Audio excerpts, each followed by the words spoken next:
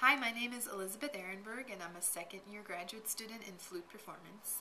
And I was just awarded the Entrepreneurial Musicianship Grant to do a concert combining music and literature, specifically flute repertoire with Greek mythology and the stories that correspond. So I'm really excited to use all of the skills musically and intellectually that I've acquired over my years at NEC and throughout my whole academic career and apply them to this project. And I'm really happy that I have the opportunity and thankful for all of the help and guidance I've received, and just looking forward to a really great product.